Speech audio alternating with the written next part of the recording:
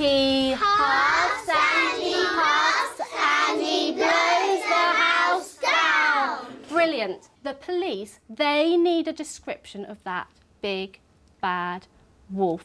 They don't just need a description, they need a model of that big, bad wolf. This is a great lesson idea to demonstrate the use of forces because it allows the children to have a hands-on experience of force. What does he look like? Who can describe what he looks like? His ears are as pointy as a shark's teeth. I send the children off in pairs to start modelling their big bad wolf, with one child doing the modelling whilst the other child writes what the child's doing. I finished drawing and I'm going to pinch. Bad wolf. How are you going to make the hairs on his back? Take clay. You're going to pinch. So, is pinch a push or a pull? Pull. Good. A good tip for this lesson is to allow the children to use different coloured pencils to mark whether each force is a push or a pull. In this case, I used a blue pencil for a push and a red pencil for a pull. It's a good idea to use a character the children are familiar with and also one whose features can be accentuated. The big bad wolf is perfect for this. Ears can be pinched, you can push in for the eye socket and the teeth can be pulled down from the mouth. What are you doing now? I'm squeezing him up.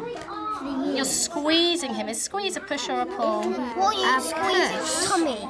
It's a push, good girl. You've squeezed his tummy. That looks like a stool. Whilst they're carrying on with their models, I go around and ensure that they are using the scientific vocabulary. I also provide the vocabulary on the tables for the children to use should they need it. Which bit has Eden squeezed, Esther? The body. So do you want to write that onto your piece of paper? Squeeze. Once the children have made their models, I employ a technique called jigsawing, whereby one child from each pair moves on to the next pair and talks to them about how they've made their model. We put a finger in to make them out. Was it a push or a pull? It was a push. This allows me to ensure that the children have understood the vocabulary and that they can explain it to somebody else. Out. Good boy, you pinched and you pulled it out a bit. Good science words, good boy. This is a great activity to use peer assessment for. If the child feels that their partner has fulfilled the success criteria, they can put a blue smiley face on the top of their work. I'm going to give you a smiley face. If they feel there's something that they need to work on, then they can put this into a red target cloud. On your sheet of paper, you've sometimes got your writing muddled up where you're going to put them. Like, there's two rolls on your piece of paper and one of them is in the wrong colour.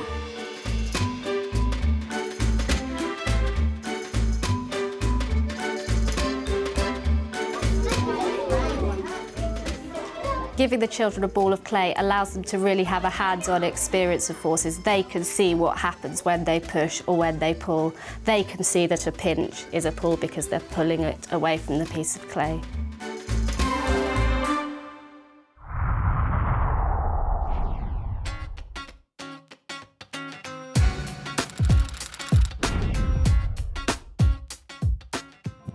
Chopsticks ready, on your marks. Get set, that's a jelly joke. Go!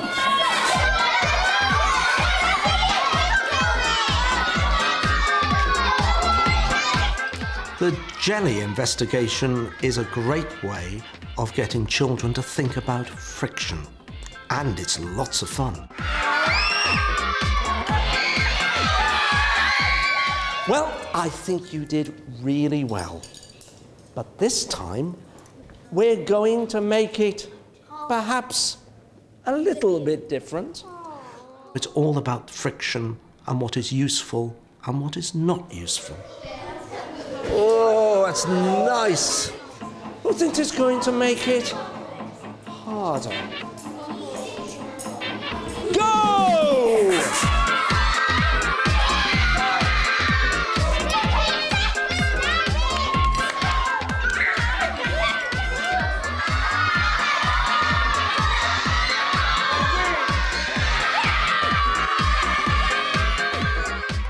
This is a really quick idea to to get children thinking about friction.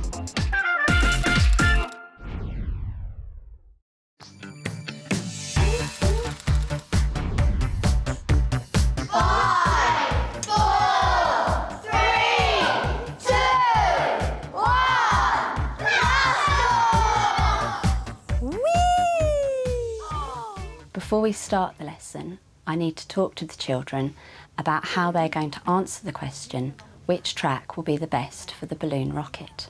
Can anybody quickly remember what we said that we were going to have to do in order to make this a fair test? Only changing one thing so it's a fair test. OK, who can remember what that one thing was? We're going to change the material for the track. What do we call that one thing that we change in our experiment? The variable. Well done, the variable. So one of our track materials is wire. Nylon. String, well done. Super. What are we going to be measuring? The distance the balloon got. You're going to be able to thread the balloon onto the track, so the track gets threaded through the little straw. So I'm going to take the balloon. To set the rocket off, hold the end of the balloon so that one of your class can snip it off while you pinch it to keep the air in until the countdown's complete.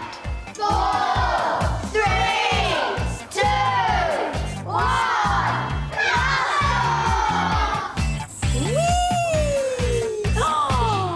Fantastic!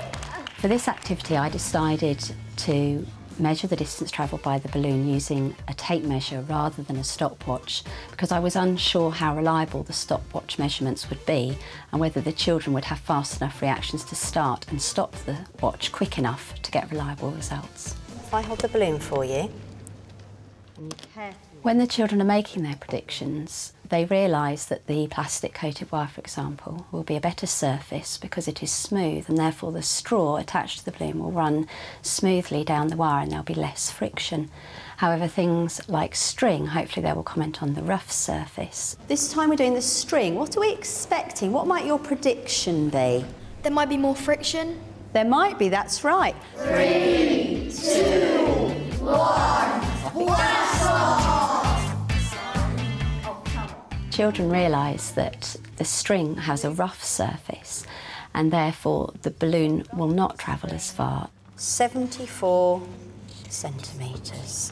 I do this as a whole class investigation because the sheer size makes it more practical to do that way, and also with all the children sat together watching, I think it really helps build the excitement up around the investigation.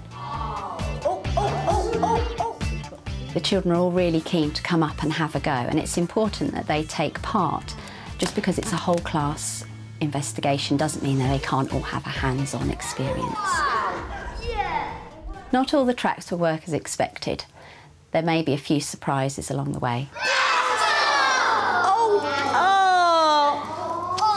This provides the children with an opportunity to consider things that they hadn't when setting up the investigation. That's right. The wire was too bumpy. Rocket balloon is a great lesson idea because it's big and bold, and it really gives the children a chance to see how friction impacts things right in front of their eyes.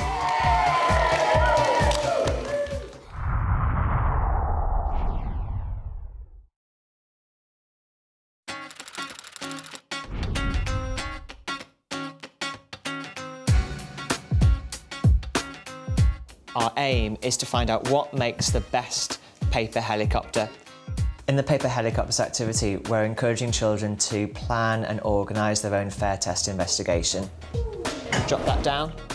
This is a nice fun activity to do. Children just love playing with the paper helicopters to start off with, but then immediately they come with their own questions saying, what if we cut the wings? What if we made them slightly longer? What if we changed the weight? Do you think if we put more paper clips on it, it'll make a difference? Yeah, because if we put more paper clips on, it would go down fast. It's not the teacher leading the class into an investigation, but the children deciding their own ideas, and when they've got that ownership, they really want to try and investigate things themselves. Are you all happy with how to use a paper helicopter? Yeah! So now we're going to try and investigate what makes the best type of helicopter. What are those sorts of things that we can change? Joe?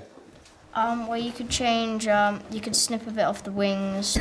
So I've put length in centimetres on that post-it note. What else could we change? You could add a paper clip. You could add a paper clip to add more weight onto it, or take paper clips off to make less weight. But how are we going to know when it's the best? What are we going to measure? The time of the fall. How accurate is where it lands on a square? How many spins it will do. So what we've got on the board behind us is all the things we could change in pink and all the things we could measure in yellow.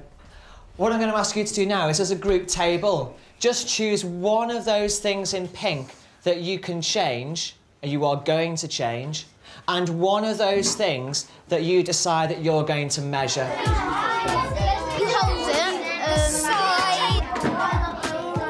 When the class have given all their ideas of everything that they could change and all the things they could measure, then each group can decide on one post-it one thing that they're going to change, and that post-it can then be moved down into the next category. Everything else can be moved into the category which is things that need to be kept the same to keep it a fair test. You need to make 2 different helicopters so that in the end you have 3 helicopters, the one you started with and 2 different ones that you can compare with each other.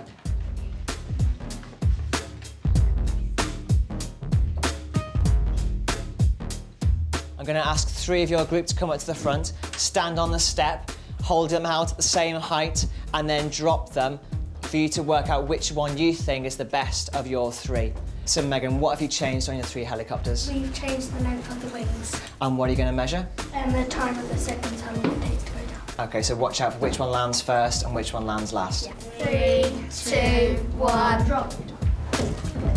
I can't read. 3, 2, 1, drop. Once you set up this idea that children have to make only one change, they get really competitive. Dropped at different times. Say that, hold them up, pick them up again.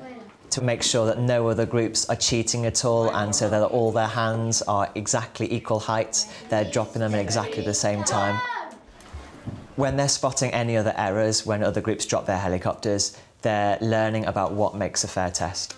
I'd like to put on a big piece of sugar paper the question that you were trying to find out. After they've done their investigation, a really simple but effective way of getting them to show their working and show their understanding is by taking a large piece of sugar paper, asking them to write their question at the top, stick on their 3 different designs of helicopter, maybe a ready, steady, go beneath, and then score their helicopters depending on how good they think they were. First place was made of paper, second place was made of tracing paper, and third place was made of cardboard. This is a really straightforward thing for them to do. It's very quick, it's very easy, and saves them having to write up a full investigation with lots of writing in their books.